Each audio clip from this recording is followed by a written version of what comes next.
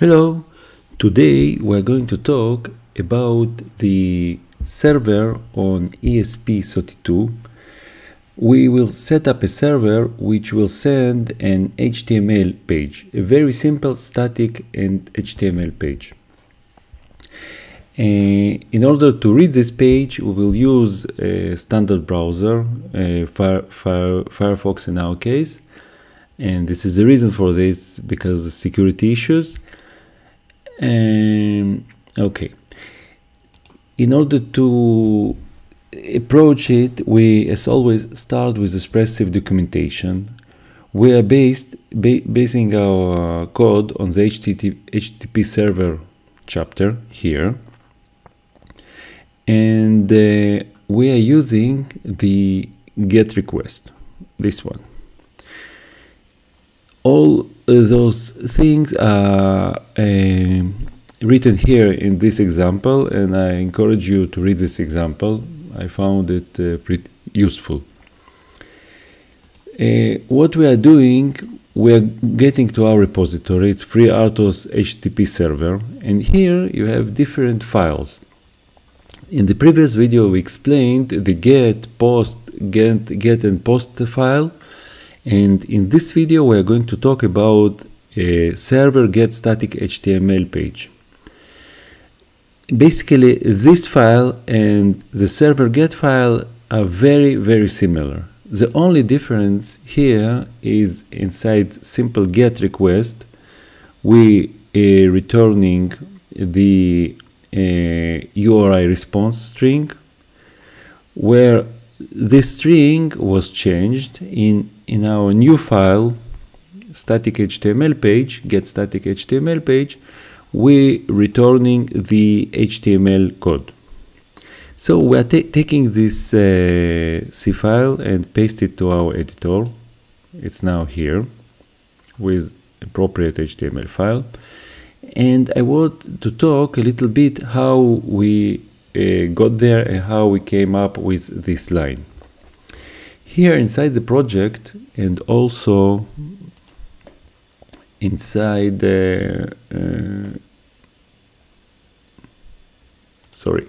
here inside the project, we have the HTML file.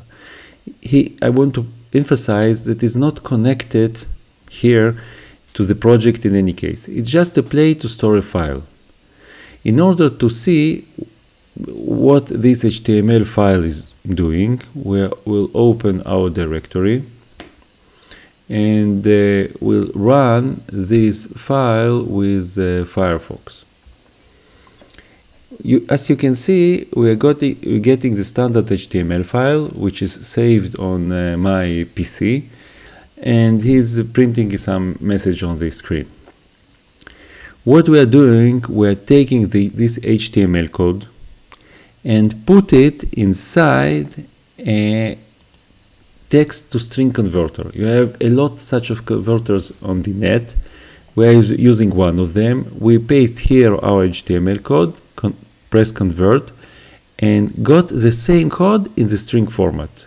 The difference is that you have slight changes, for example, for different symbols here and here, in order to enable the compiler to read the string.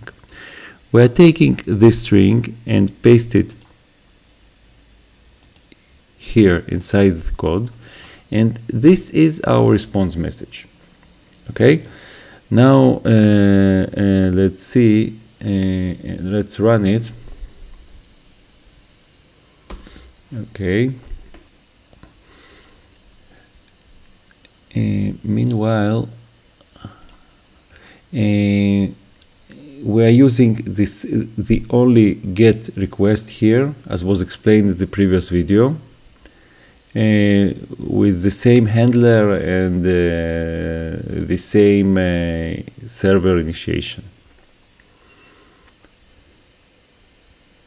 Okay. Now let's see.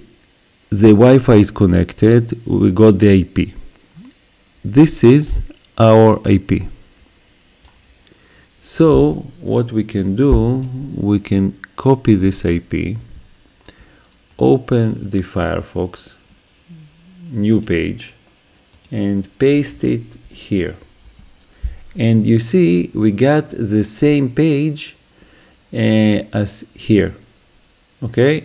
But this one is from the server. Very important to notice that I am using a Firefox browser without the security features.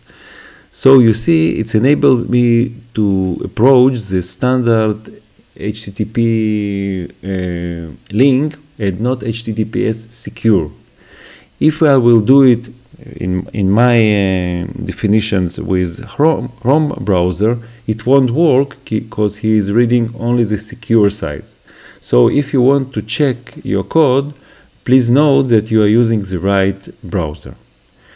Okay, let's go back here. We got our page, and now our ESP32 is functioning as a server with the following, this one, with the following IP. Thank you.